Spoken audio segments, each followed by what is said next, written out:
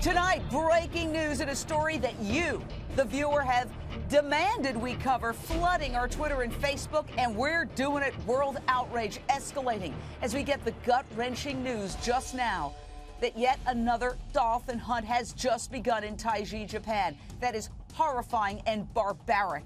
The water is still blood red from the slaughter that just ended hours ago. In a second, a live report from the infamous cove in Taiji, Japan, where animal activists are risking their lives to tell the world what they're seeing and what you can do to stop it. Japanese divers wrestle with bottlenose dolphins, selecting some to be sold into captivity, others to be killed for meat.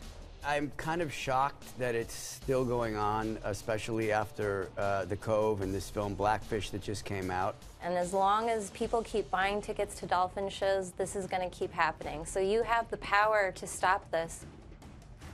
Look at these mammals twitching there in death. The world first learned of the slaughter thanks to the Academy Award winner The Cove, a searing movie about the slaughter of the dolphins in Taiji, Japan. Pods pillaged to supply dolphin hostages to theme parks and aquariums around the world. Now, almost 4 years later, the world has risen up in outrage as live feeds of the slaughter in progress are broadcast by the animal activist group Sea Shepherd. Tonight, the death toll is in from Sea Shepherd. At least 41 dolphins slaughtered, 52 kidnapped into captivity to be sold to the highest bidder. But more hunting is underway among the captives. This angelic albino ripped from her mother, who reportedly committed suicide as her calf was taken away, the mother never resurfacing. We're going to show you Angel. She's an albino dolphin. You'll see her there in the midst.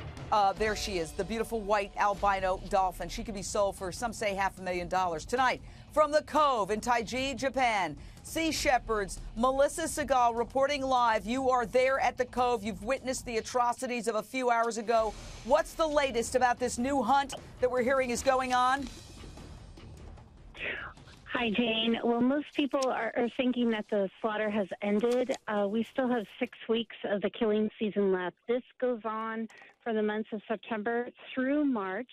The killing boats have gone out to sea now and are currently hunting for more dolphins and whales at this time. I see these animals just twitching in terror on these boats. I can't even imagine. This is hellish. And we've got to tell you, thanks to films like The Cove from Lionsgate, the world is galvanizing behind the issue of animal rights. And I want to go to the increasing prominence of serious animal-themed films like The Cove and Blackfish. And I'd also like to introduce you to a groundbreaking new news organization called the dodo.com. And we do have a web roll for you. It is staffed by a team of top-flight journalists and backed by people associated with the Huffington Post and BuzzFeed. The dodo.com focuses on animals and animal rights controversies. Their top story tonight is the slaughter in the Cove. Straight out to Carrie Lerman, the dodo.com's editor-in-chief. What is your breaking news story tonight, Carrie?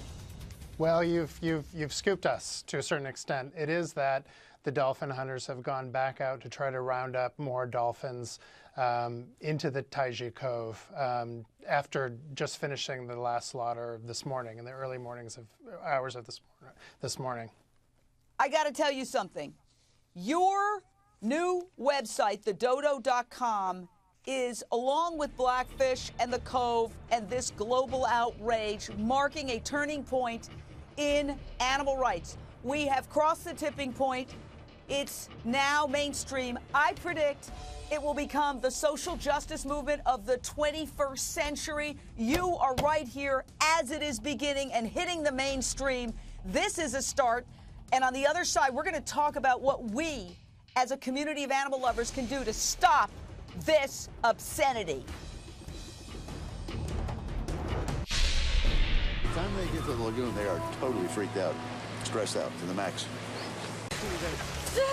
That was the Cove. The Oscar winner, now in a bold move, the U.S. ambassador to Japan, Caroline Kennedy, has tweeted her opposition to the hunt.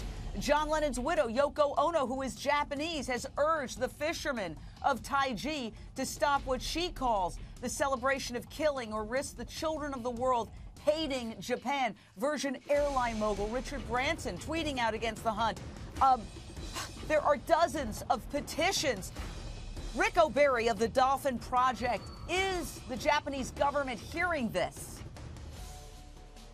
Yes, they are. In the last several days now, this is getting worldwide attention, and we have some momentum here. We have a chance to stop this. Well, that's what I want to know. What can we do? And I want to go back to Carrie Lerman, editor-in-chief of the Dodo. I mean, you have a groundbreaking new news organization devoted to animal issues. How does the world coalesce to stand up and say, enough? Well, one of the biggest things that they can do is happening right now. The sort of surge of social media attention around this issue has really been amazing and groundbreaking. Starting from Friday, when this particular hunt began, through Sunday, there was almost a media blackout here. There was very little coverage. CNN and HLN did a fair amount of coverage. The Dodo did a lot of coverage.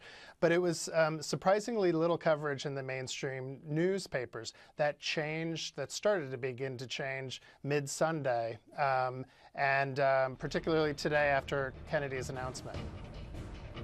I want to say, I applaud you, thedodo.com.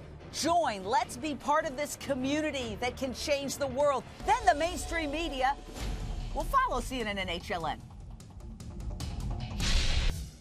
If you're outraged about the dolphin hunt, join Sea Shepherd. Go to this new news organization, thedodo.com. They have everything you can do to stop Taiji's dolphin hunt, where to write to the Japanese embassy. Together we can change it.